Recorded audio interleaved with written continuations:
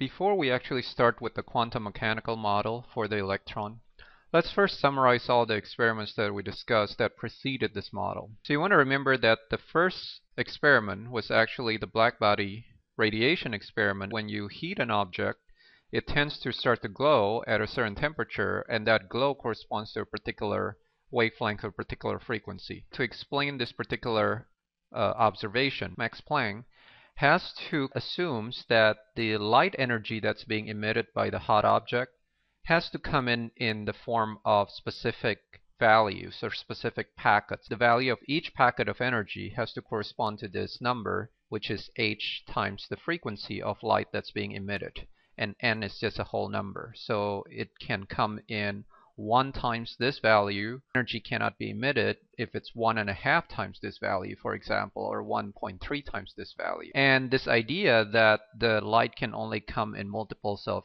h nu is what we refer to now as the quantization of light energy, okay, or the discreteness of light energy. The second experiment was the photoelectric experiment, right? This was the idea that when light is shined on the surface of a metal, and the metal of course contains electrons in the atoms, the electrons might be emitted if the light has a certain frequency, and the kinetic energy of the electron will depend then on the frequency of the light that hits it. In order to be able to explain this observation, you can't assume that light comes in as a wave in this case. Einstein did, which is to assume that light in this case comes as a finite number of energy quanta. In other words, it comes as a stream of specific particles, each particle having a particular energy, and that energy is given by this value h nu. This light particles is what we call photon now, and this is of course Einstein's equation for the photoelectric effect that explained that the kinetic energy of the electron that's emitted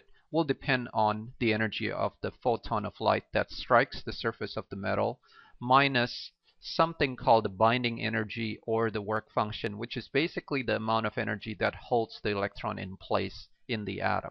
At about the same time of these discoveries associated with Einstein and Planck, there was work done on the atomic emission spectra.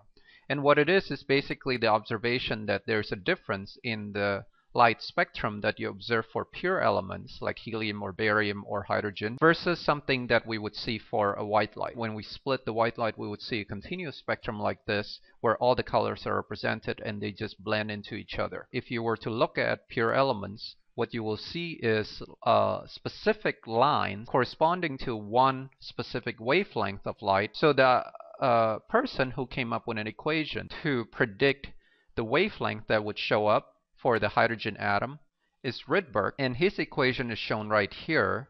However, he could not explain why the equation has to have this form. So he had a constant with this value where n1 and n2 has to be positive whole numbers, but again he can't explain the significance of this constant or the significance of the positive whole numbers. It's not until Niels Bohr came along that a theoretical model for this equation came up.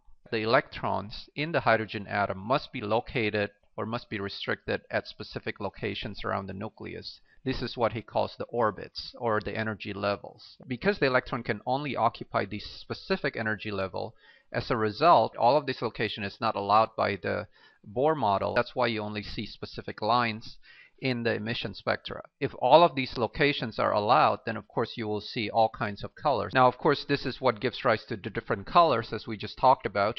So if you have a transmission electron falling from a specific orbit, let's say orbit n equals 3 to n equals 1 or n equals 2 for example, you're going to have different types of wavelengths being emitted. This model, it clearly worked very well to explain the behavior of the hydrogen atom as well as other one-electron systems. However, it turns out that the Bohr model failed when we have to start to work with multi-electron systems, which is basically the rest of the periodic table. In order to be able to work with these atoms, we have to discuss a couple of other experiments, which then gives us a better idea of what the electron is actually like. It was a hypothesis that de Broglie proposed. He was saying that if Einstein can say that light has a dual nature, in other words, light sometimes behaves like particles, which is indicated here, or it sometimes behaves like a wave, then de Broglie says that maybe matter or particle can also have wave-like properties, and you can give a wavelength to a particular particle, and that wavelength will be given by this equation h over mv, where h is Planck's constant, m is the mass of the particle, and v is the velocity of the particle. Okay, and turns out that when what he proposed could be supported experimentally, the experiment of electron diffraction by a nickel crystal, which was done by Davison and Germer. And remember that diffraction is a property of wave. Okay, so the fact that electrons, which was originally thought as a particle, can be diffracted implies that electron must have a wave-like property. Now, the next experiment, called the double slit experiment. If you have a particle like the electron, right? And again, electron is classically considered a particle. If you think of electron as a particle, and if you shoot a bunch of electron through a double slit looking something like this, what you will see on the film is you would see just two light patterns right here, which corresponds to the electron as it hits the film. However, when you use an electron source to shoot through the double slit, what you see is not something like this, but what you see is actually something like this, which is what we know of as an interference pattern. So something that people have known for a long time if you were to shoot light. So in other words, here we see that electron behaves exactly like a wave. How exactly does the electron do this? How do we get this kind of pattern when we expect something like this? So then the question that people wanted to know is, what exactly does the electron do when it crosses this double slit? You need some kind of instrument to measure what the electron does when it crosses the double slit. As it turns out, when you use light to observe the path of the electron right as it comes out from the slit, it turns out that what you get as a pattern on this side is exactly what you would expect for a particle. This is then what led to the Heisenberg Uncertainty Principle. What he's saying is the following. You can't really look at the electron because the act of observing the electron changes the properties of the electron. This effect depends a lot on the size of the particle, but this is Heisenberg's equation. He's saying that the error associated with the position of the electron and the error associated with its momentum is never smaller than this quantity h over 4 pi, where h is Planck's constant, as remember we discussed in these two examples, right? So remember we tried to calculate the de Broglie wavelength for the two objects shown here, baseball and electron, and we noticed that for a baseball, the number is so small that it's not a measurable number, so as a result, we can pretty much consider a baseball a particle. However, for an electron, that number is sizable. To that extent, we need to consider the wave property of the electron to be more significant than the baseball.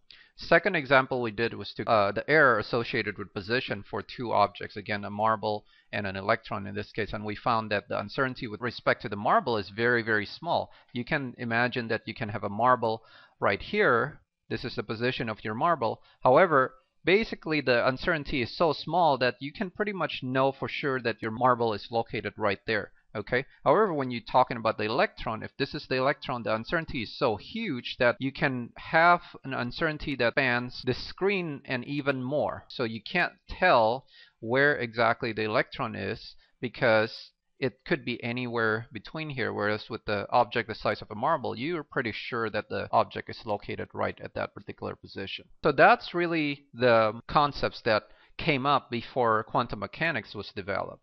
But basically, the end idea that we need to understand at this point is the fact that you can't describe the property of the electron using particle equation from classical mechanics, which relies on Newton's laws. Okay, the reason for this is because it turns out that the electron shows wave-like properties, and because of the size of the electron, the wave-like properties are actually significant. In order to be able to explain the property of the electron, you have to use wave-like equations. However, because the electron is a very special type of wave particle that is bound to the nucleus, right? The electron doesn't just fly off the nucleus, or else we would not have any atom. So if you want to use wave equations to explain the behavior of the electron, you have to choose a special type of wave, and that's what we're going to start to talk about in the next video.